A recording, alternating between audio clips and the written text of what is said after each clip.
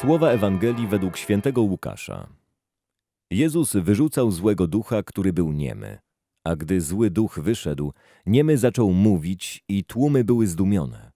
Lecz niektórzy z nich rzekli: przez Belzebuba, władcę złych duchów, wyrzuca złe duchy.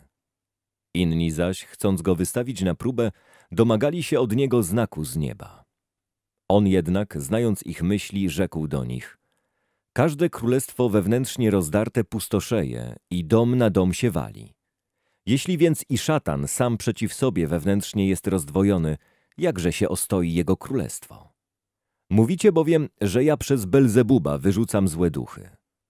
Lecz jeśli ja przez Belzebuba wyrzucam złe duchy, to przez kogo je wyrzucają wasi synowie? Dlatego oni będą waszymi sędziami. A jeśli ja palcem Bożym wyrzucam złe duchy, to istotnie przyszło już do was Królestwo Boże. Gdy mocarz uzbrojony strzeże swego dworu, bezpieczne jest jego mienie. Lecz gdy mocniejszy od niego nadejdzie i pokona go, zabierze wszystką broń jego, na której polegał, i łupy jego rozda. Kto nie jest ze mną, jest przeciwko mnie, a kto nie zbiera ze mną, rozprasza. Kim jest owy mocniejszy od mocarza, który nadejdzie, pokona go i pozbawi go broni, potem rozda jego łupy? Jest nim Chrystus Pan, który jest potężniejszy od wszelkich innych sił na niebie, ziemi i pod ziemią. On przyjdzie niebawem, aby pokonać władcę ciemności, pozbawić go oręża, a jego łupy rozdać. To będzie dzień wielkiego triumfu, dzień zwycięstwa dobra nad złem. W czym ja pokładam ufność? Czy pomimo nienawiści i wzgardy, jaką wobec Chrystusa ma ten świat, ja widzę w nim Zbawcę? Czy może ulegam zwątpieniu i wydaje mi się, że Chrystus jest bez sił i demon, a nie On, ma pełnię władzy nad światem?